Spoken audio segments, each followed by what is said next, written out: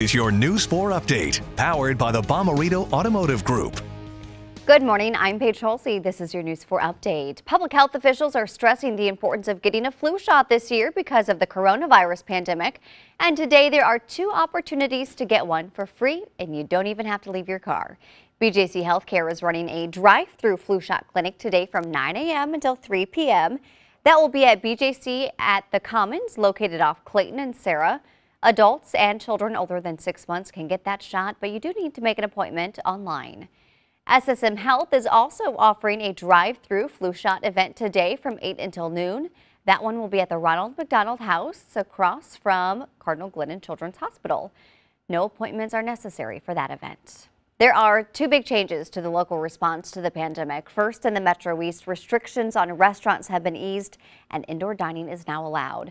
Bars and restaurants can have indoor dining, but there are still some restrictions. There's a 25% capacity limit, groups of no more than 10, and social distancing is required.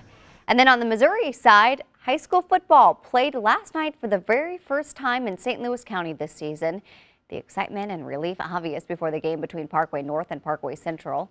There will be safety guidelines to follow, like players have to bring their own water bottle and stand at a designated spot on the sideline during the game.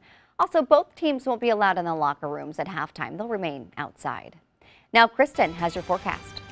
Little patchy fog in the area this morning, otherwise mostly cloudy, dry. Pretty warm for this time of year. Temperatures in the 60s. I'm forecasting a high of 82 this afternoon, which is a little bit more than 10 degrees above average. It's a mostly cloudy day. It's a dry day for most of us. However, there's a 20% chance of showers south of the St. Louis Metro. We're talking southeastern Missouri, southern Illinois. Again, it's only a 20% chance of rain. Most of you won't see a drop, but that's pretty much the forecast for today and tomorrow with spotty rain south of the area. So today's high 82, tomorrow 80. We start to see changes on Monday. A cold front is going to sweep through the area.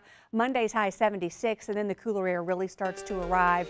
I mean, look at this. Highs in the 70s, lows in the 50s, and nothing but bright blue skies Tuesday, Wednesday, and Thursday. And then looking ahead to Friday, even cooler, sunny with the high in the mid 60s and lows in the mid 40s.